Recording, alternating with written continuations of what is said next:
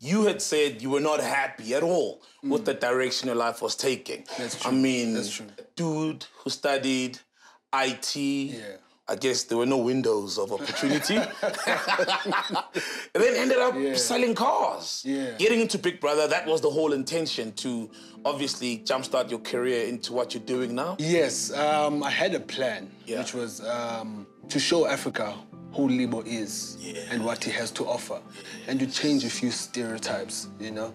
I think I know the stereotype. It's that good-looking people don't have the brains upstairs. That's why I wanted to start with, you know, the studying of IT. Yeah. So then Big Brother, was it something you've always wanted to, you know, enter? It was a surprise for myself, honestly, because as much as I'm a people's person, you know, I'm not really comfortable, or really was not comfortable in front of camera. So I've always felt like, hey, nah, maybe this is gonna be too much, you know, 24/7, everyone just looking at you, every move. Do you feel like Mpho was literally the gift, or like she had a purpose in that house? I mean, apart from her being on her own journey, you know, in the house, but to connect with you and relay these messages? Definitely, I don't believe in things happen for a reason. I don't believe in coincidence.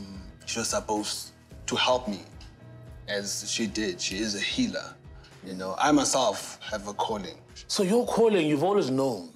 I found out about 2 years ago, 2 or 3 years ago. But it just made sense, because, as I said, I'm a people's person. I always want to help, especially helping, whichever way, whether it's comedic relief, fitness, just to make people feel better about themselves. So you weren't meant to just be a personal trainer, but a personal spiritual trainer as well, man, yeah? Any plans, though, for the future? Like, what are we working on? I mean, the modeling, clearly that's being jump-started right now. What else? Fitness industry, you know, I really would love to, you know, just own the fitness industry. I also want to get into acting. Yeah, I've always wanted to act. I've aspired since forever.